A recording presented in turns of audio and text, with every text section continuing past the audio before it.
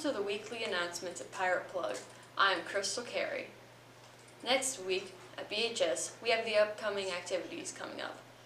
On Monday, there will be a choir boosters meeting at 7 p.m. and spring sports practice starts. Hooray! Over to Aiden with his interview of Courtney, part of the girls' basketball team. Thank you, Crystal. How do you feel about districts? I'm excited. All right. How much did you practice for the districts? We practice every day of the week and Sundays. All right. And what do you think you're best at basketball?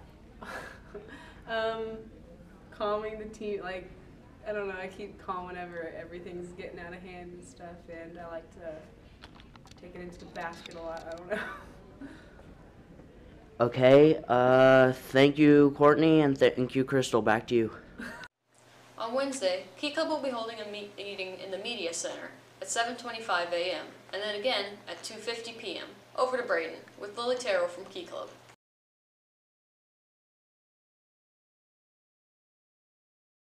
I'm going to ask some questions about Key Club. Why do you think people should join Key Club? I think people should join Key Club because I think you should volunteer and get to connect with your community in different ways. And it is a fun organization anyways, so I think you should join.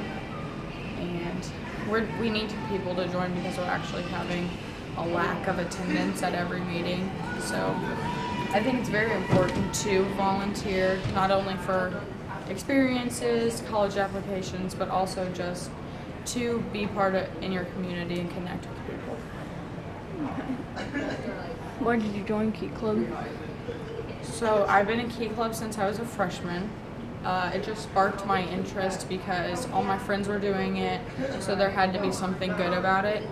And I'm currently president with Reslavers, and we both do a lot of volunteer work. We are scheduling things around the school. Key Club is in charge of the honor flight.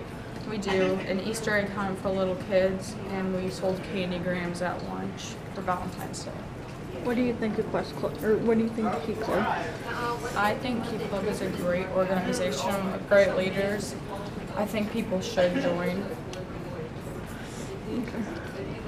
On Thursday, there will be an FBLA meeting in Miss Moody's room at 7:15 a.m. to 7:50 a.m.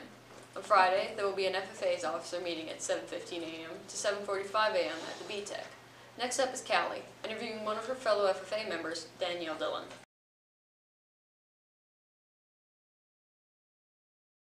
What do you do during officer meetings?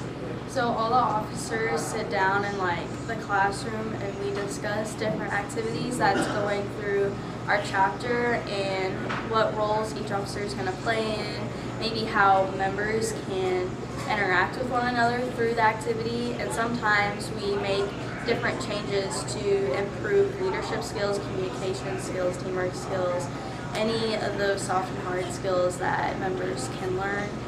We also make new activities that can help improve, let's say, recruitment, and overall it's a good experience because everyone has their own opinion and everyone's heard within our officer group. So every class is pretty well represented. How often are your FFA meetings?